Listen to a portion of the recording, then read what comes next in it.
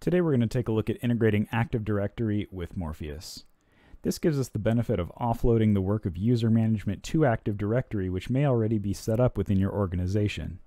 Then, by talking to Active Directory, Morpheus can automatically handle the creation of user accounts and even sync changes throughout the user lifecycle. So let's take a look at how those work.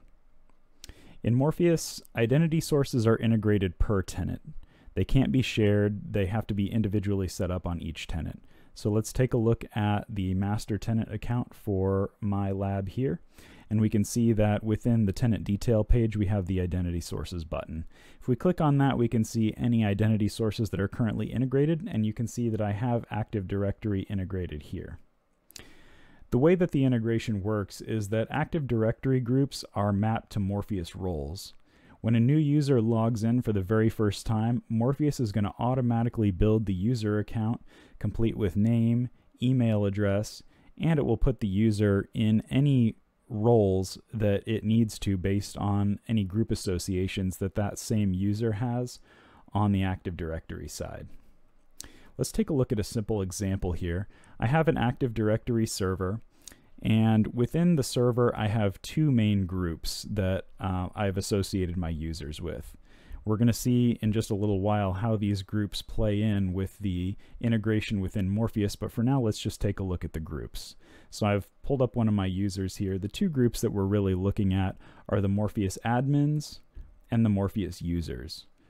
All of my users who are eventually going to have a Morpheus account are at least given the Morpheus users group, and some that should have a higher level of privileges are going to be in the Morpheus admins group. And we're going to see how that plays out when we go to take a look at the integration on the Morpheus side, how that's going to manifest when the new user accounts are created. So let's click cancel. That was John Smith. You can take a look at another example user that I've created here as well. You can see that John Jones is only a member of the Morpheus users group, whereas John Smith was a member of both the Morpheus users group and the Morpheus admins group. So back on the Morpheus side, now if we did want to add a new identity source, we can from within the tenant detail page and then clicking on the identity sources button, we can click this add identity source button. There's actually a number of different identity sources types that Morpheus supports, one of which is Active Directory, which we're talking about here, but there are a number of other ones as well. In this case, we don't need to integrate a brand new one. We can take a look at one that I've already configured prior to starting this video. To start off with, there's just kind of some basic configurations we have to make. We have to give it a friendly name within the Morpheus system. We have to identify the AD server. That's going to be either the host name or the IP address for your Active Directory server.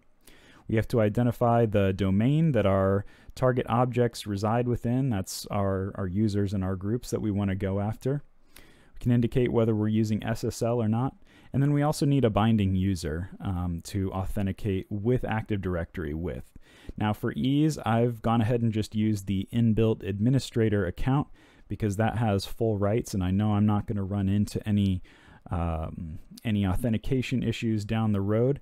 You don't have to do that if it's per your organizational policies to use a separate service account. That's fine as long as it has access to all of the Active Directory objects that it may need to read in order to build the Morpheus accounts. That's going to be fine as well. But if you do have access to the inbuilt administrator account, that's a very easy one to select, and we know that that one's going to have all of the required rights that it needs.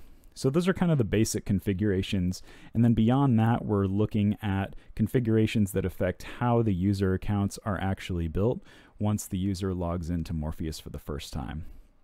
So a required group, you can see that here, that's an optional configuration.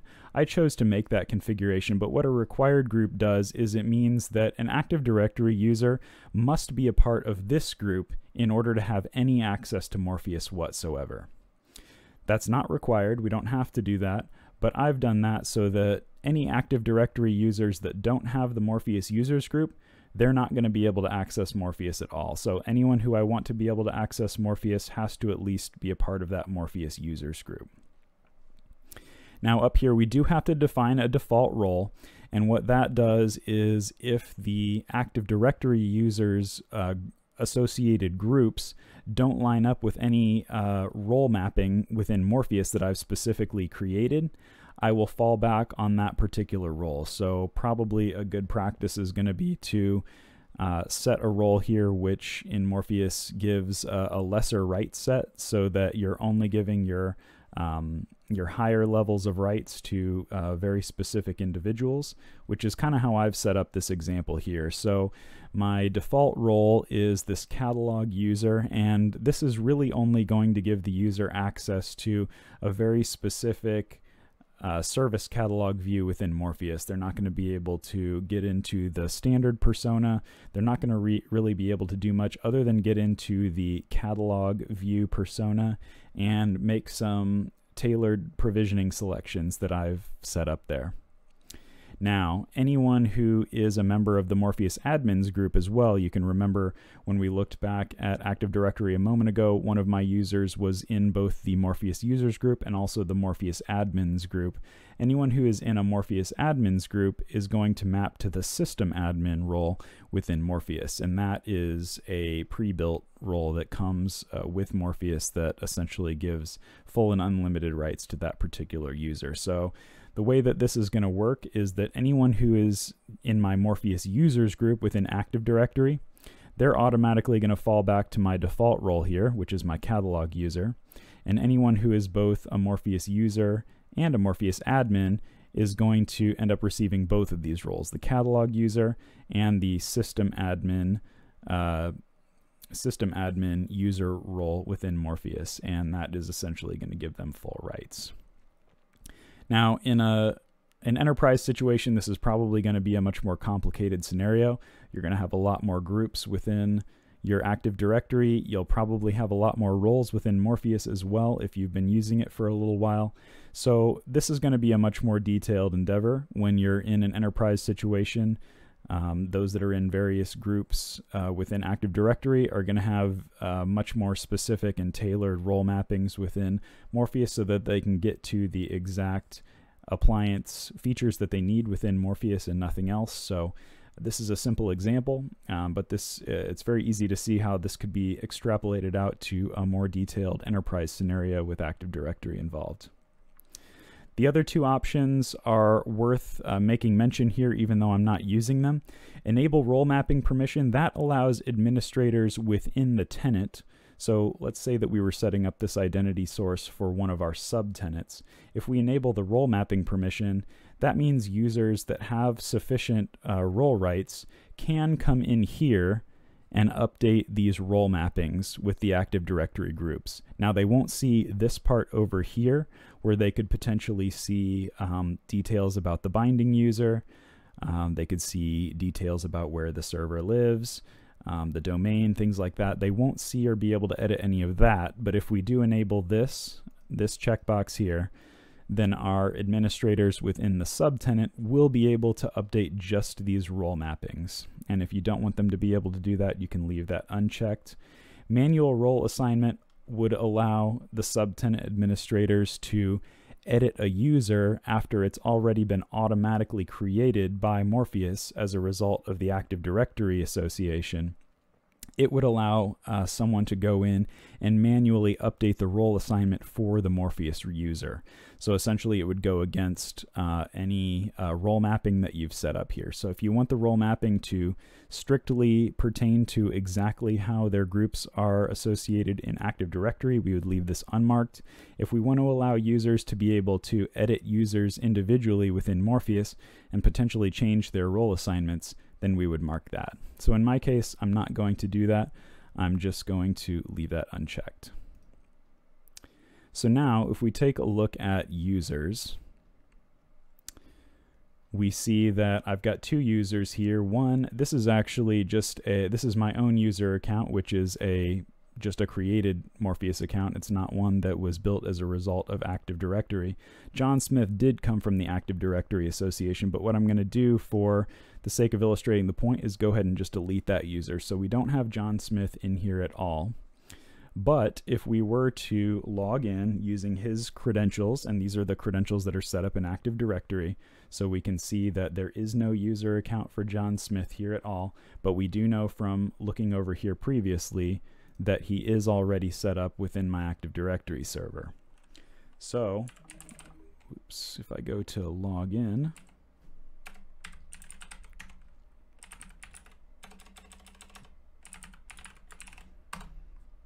now it will allow me to log into Morpheus because Morpheus is talking to that Active Directory, and then it's going to build the user that it needs to build based on that group association within Active Directory.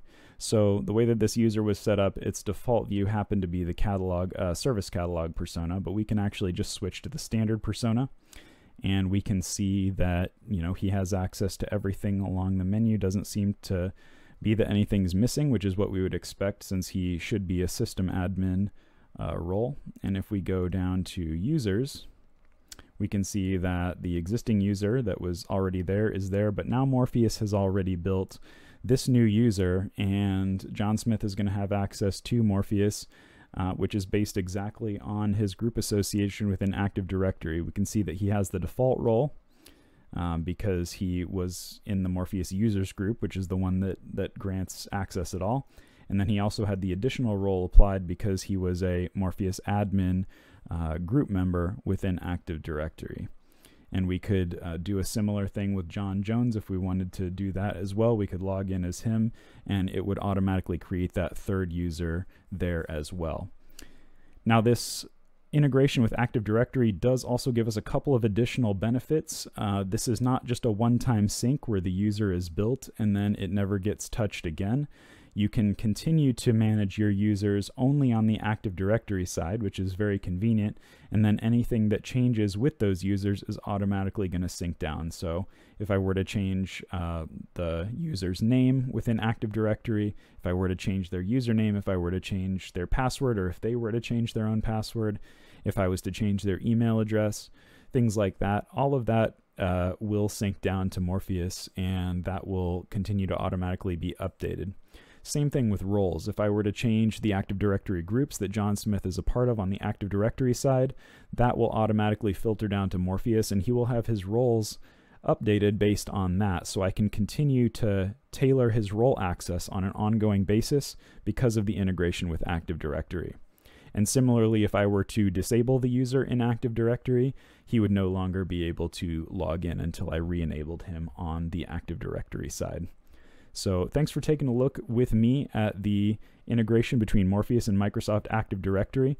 There's a lot of convenience that comes with integrating those two technologies with each other, especially if you're already managing users within an Active Directory server. Now you also get, as a side benefit, that user management comes right along with Morpheus and doesn't require you to really do much user management at all on the Morpheus side. Thank you.